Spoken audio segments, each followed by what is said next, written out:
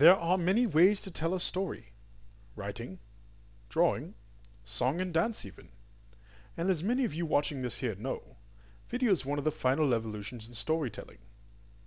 Though one must not forget their roots. Cavemen, the earliest historians to date. By spelunking into dark caves, the oldest recorded drawings depicting a story were discovered.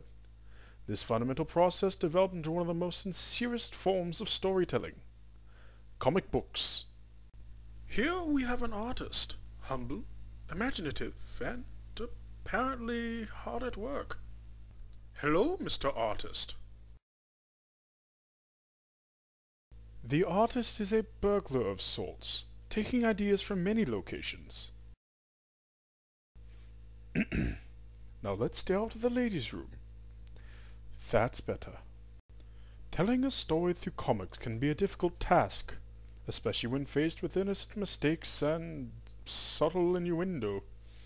When trying to fix your mistakes, one must also remember to not draw on the screen!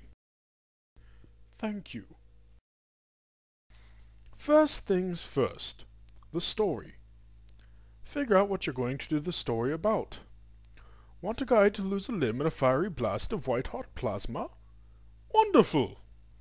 Want to string him up and have him unconscious? Even better!